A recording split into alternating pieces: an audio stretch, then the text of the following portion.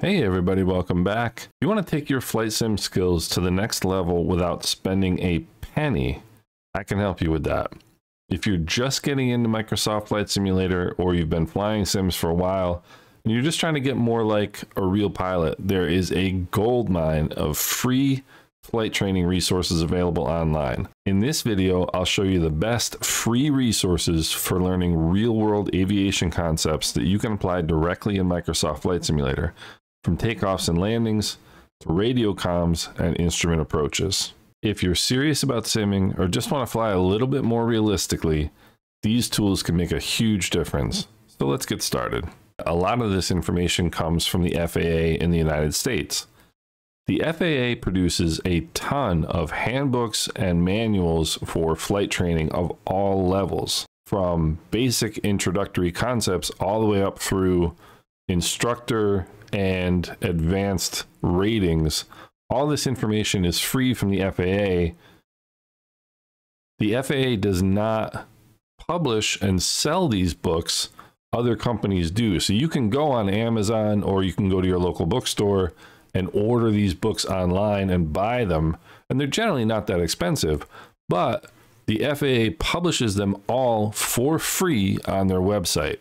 The first one I want to take a look at is the Pilot's Handbook of Aeronautical Knowledge. Now, you can download the entire thing as a PDF.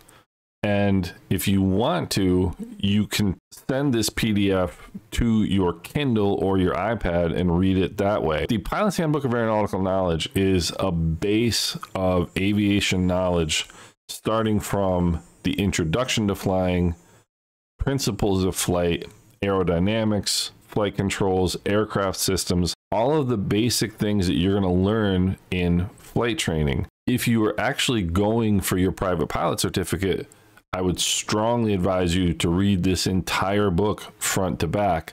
But as flight sim enthusiasts, we can get a tremendous amount of information out of this. If you're interested in things like aerodynamics, for example, there is an entire chapter on the subject. And it gives you an understanding, starts to give you an understanding of how airplanes work and what's happening when you're flying. You can see here concepts like relative wind, lift, weight, thrust, and drag. These are all the very basic points of knowledge that you should have as a pilot. Other topics of interest: aircraft performance, things like density, altitude, which you might not know anything about, affects the way your aircraft performs depending on the atmospheric conditions. There's an excellent explanation of that, of calculating landing distances, how various atmospheric conditions affect takeoff, landing, and cruise performance, all in this chapter. The next book I would recommend is the Airplane Flying Handbook. This is a little bit more advanced, actually quite a bit more advanced, but it has one of the most important concepts that I think you really should know about as a sim pilot, which is this chapter here, energy management. Landings in particular are all about managing the energy that you have available to you. Doesn't matter whether you're flying the 152, doesn't matter whether you're flying a glider, really matters whether you're flying a glider, as a matter of fact, or a 777 or the A350. Energy management is one of the most important concepts in aviation. It's only been the last 10 to 15 years that people have really started to understand that a lot of the things that we talk about in flying are kind of tangential to the main point, which is energy management. So we talk a lot about other things like pitch versus power, that sort of thing.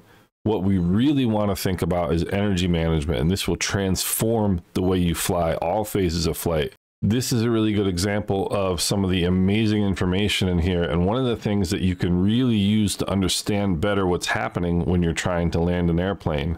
This graphic on the right hand side is something I actually copied and pasted into an image, and I have saved it to the desktop of my computer because it's that important, in my opinion, to try and understand what my plane is doing, what I want it to do, and how I correct any sort of deviation from what I'm trying to accomplish. The Airplane Flying Handbook also covers things like takeoffs and departures, airport traffic patterns, approaches and landings, And then towards the bottom, you can see chapters 12 through 16 If you're interested in flying, let's say the Bonanza or the Baron tailwheel aircraft or the TBM series or any sort of jet aircraft from the Citation all the way up through the A350, the 777, this is all information for those specific types of airplanes. And if you read through those chapters, you're going to learn a lot about the basic concepts that apply to all planes in those categories. If we look at the chapter on transitioning to jet aircraft, it goes through the basics of things like how a jet engine works, but also V-speeds, and also things like basic takeoff maneuvers and how you approach that in any sort of jet aircraft. Right on through to landing jets. Everything you want to know about flying jets as a general concept is in this chapter. And then 3 final things I'll show you from the FAA.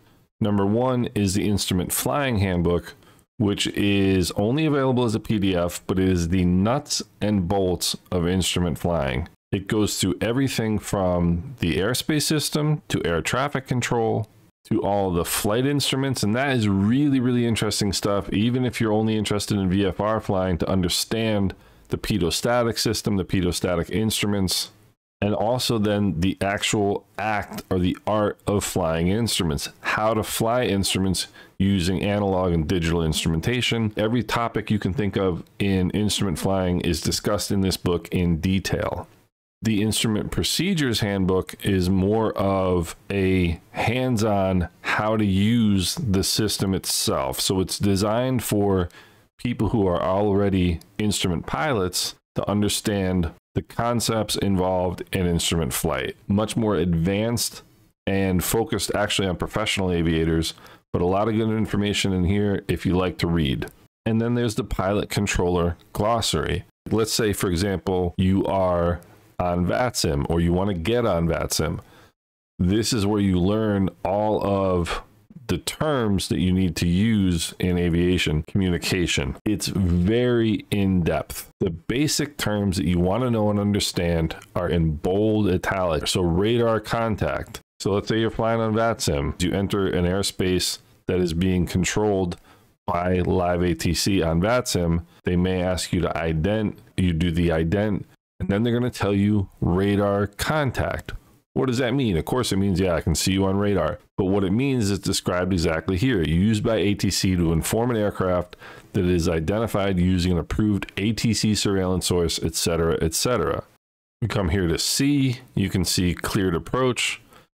That's an ATC authorization to execute any approach that you want to that specific airport. Cleared for a specific type of approach, for example, cleared ILS runway 33 at Griffiths, for example. Cleared as filed. You'll get that when you're picking up your IFR clearance. That means you're cleared to proceed in accordance with the route of flight filed in your flight plan. In other words, what you have filed.